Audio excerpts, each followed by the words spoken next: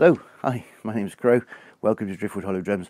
I'm doing a sound demo video for you today, and it's to accompany one of our listings on our Etsy shop, and it's for this rather special drum just here. This is a horse skin drum, and as you can see, it's been dyed quite randomly and abstractly in the background, and there is a silhouette of, I think it's a crow, but I'm Crow, so I'm biased.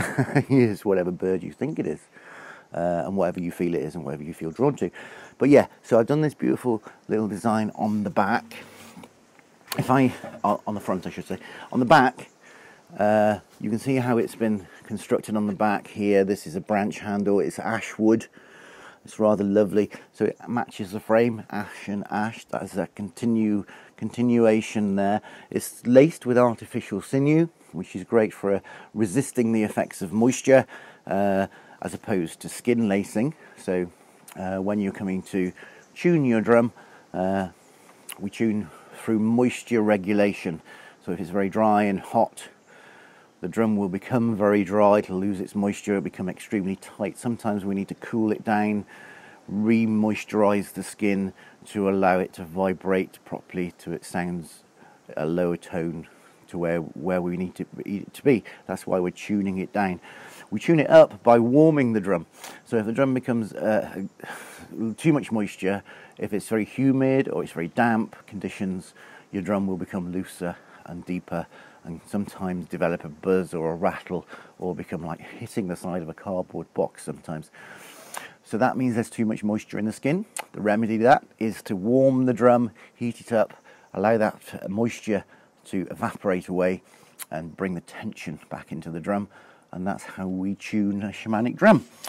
So that's where the artificial sinew is beneficial, as well as being extremely strong and long lasting. Driftwood Hollow Drums, I've burnt that on the inside of the frame, as long with ash and horse, and that's so you've always got a reference point to the materials that we used.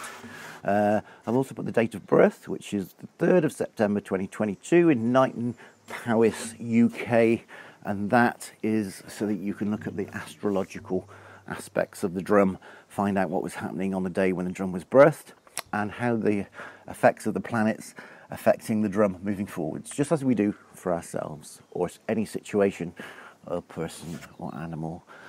So yes, let's have a little play. I'll stop wittering. I'm going to play with a softer beater first. I'll stop halfway and I'll swap over to a firmer beater.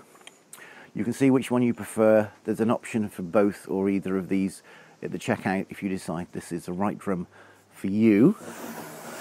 Here we go.